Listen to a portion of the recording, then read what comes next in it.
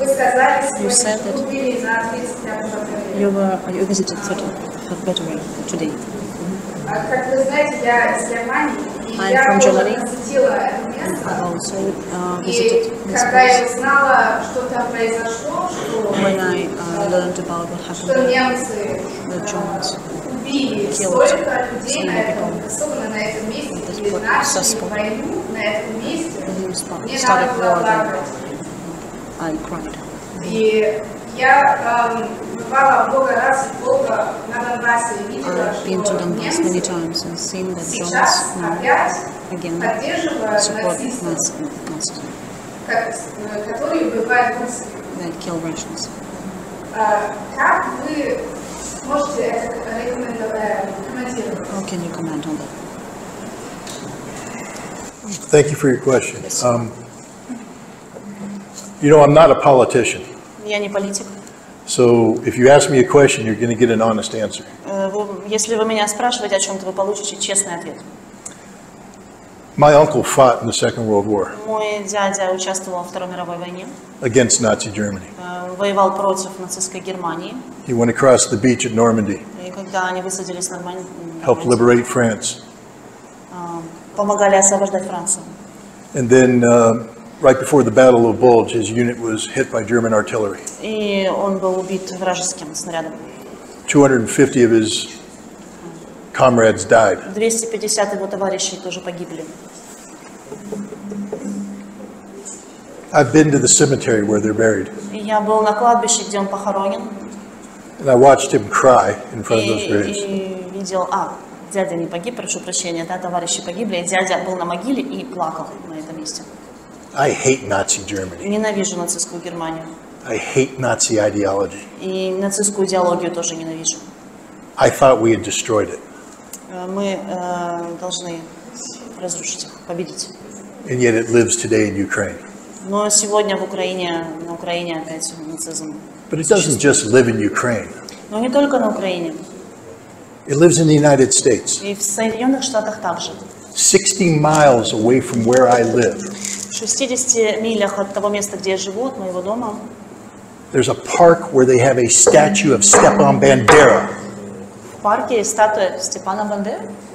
Every summer, и каждое лето Banderas gather. Там его сторонники собираются. Wearing their brown uniforms. В коричневой униформе.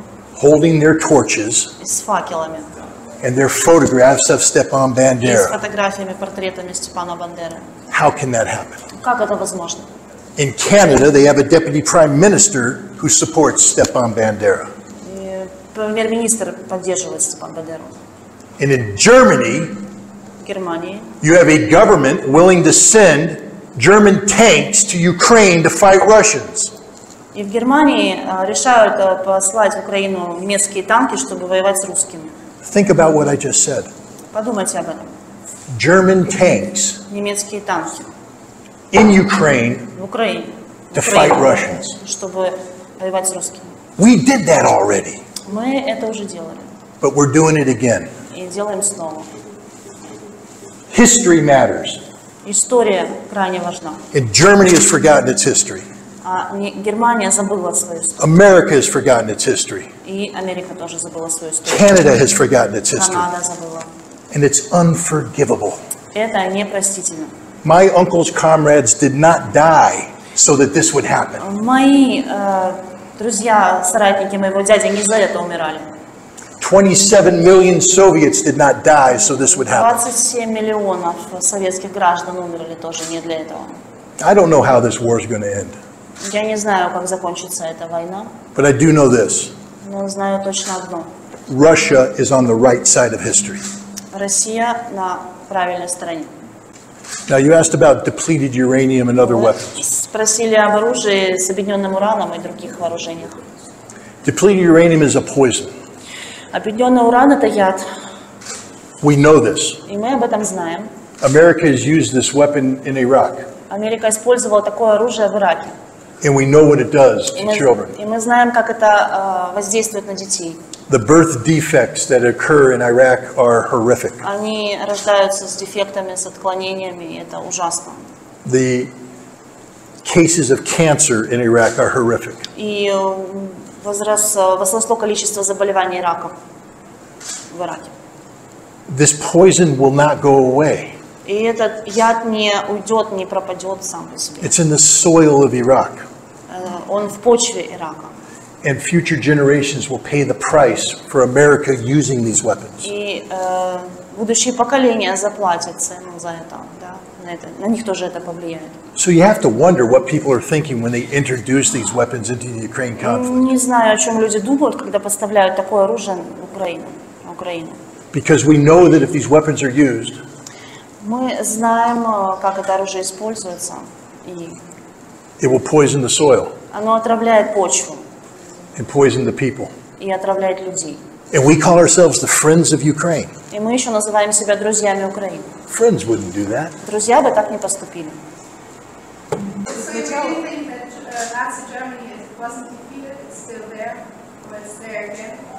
Вы думаете, что нацистская Германия не побеждена, она до сих пор жива, существует?